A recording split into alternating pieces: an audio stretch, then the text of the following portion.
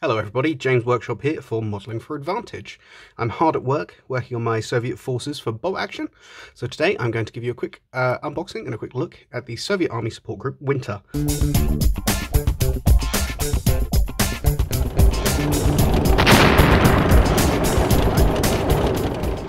Let's have a look at what comes in the box. So we get an officer with a pistol, an officer with an SMG, a medic and patient, which is a very interesting model. This one back here, we'll see that a little more clearly later. A radio operator slash spotter, a medium mortar team, an MMG team, and some plastic bases for them all. So why did I buy this is step one. I just needed a medium mortar and I was interested in an MMG. I've got my own characters converted, but the variety of other characters that come in this box can be used for all sorts of other characters for the game, all sorts of HQ choices and supports. So I thought I'd pick this box up rather than just going straight for buying the mortar. So, what everybody's actually interested in here, what is inside the box and how does it get packaged and how does it turn up? So I've broken the seal. Let's rip it, let's strip it and rip it and get it open.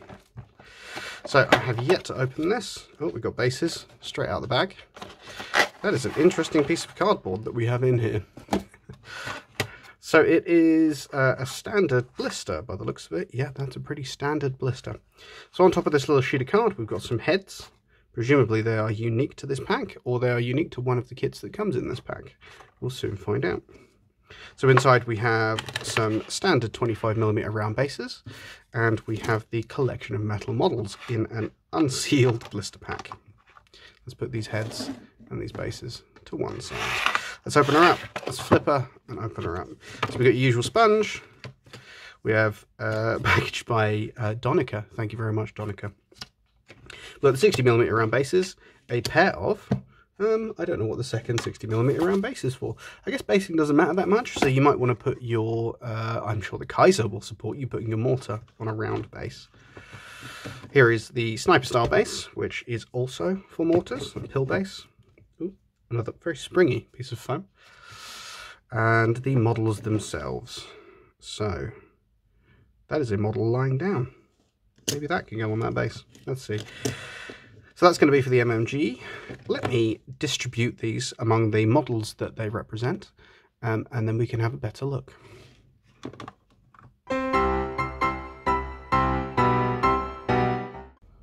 So here we have what is in the kit, organised into its separate areas.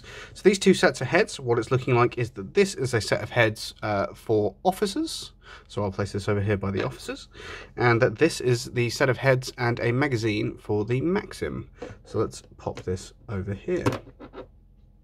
So just a quick look first at the quality of the kits that we have in here. We have some classic bent barrels going on. That's for shooting down at the floor.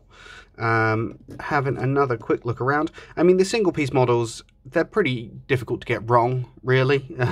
You can have massive moulding marks. I can't see any huge mould lines on these or anything that's problematic. The Maxim, because it's a multi-part metal model, it's liable to go a little bit wrong when you're attempting to construct it, but the quality of the mould looks pretty decent. I'm not seeing anything hugely out of place, but I will put these together now, and we can have a look at how they go together by doing it.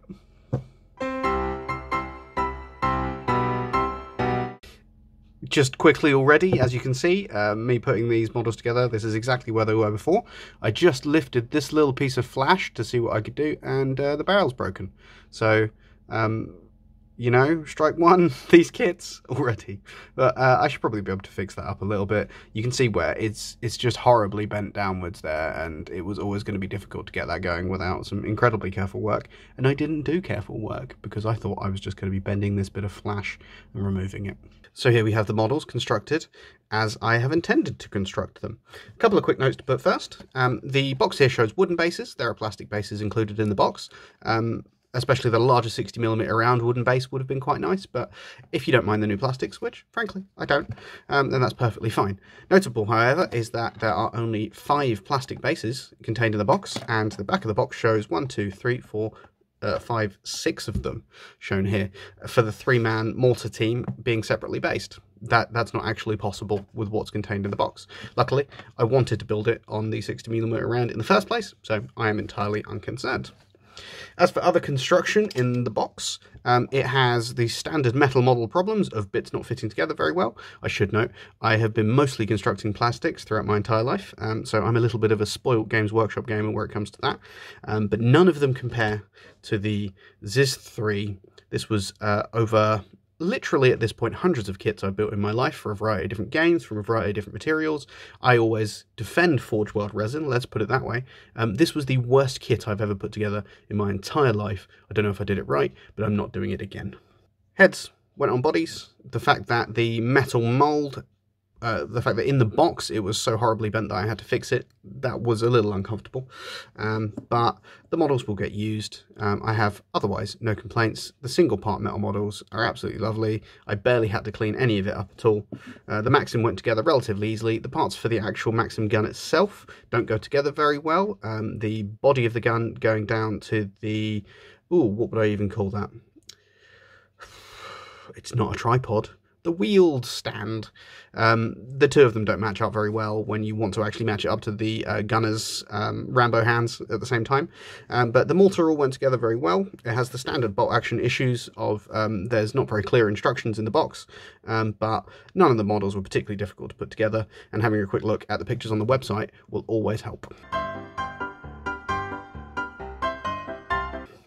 So that has been the Soviet Army Support Group Winter from Warlord Games. You will be seeing the majority of these models on the table at some point. I think the medic and the radio operator will probably get left behind for most of the time that I'm playing, but the officers will eventually make their way onto the table, and these will definitely both be used on separate or the same occasion. So thank you very much for watching this video, and I will see you all next time.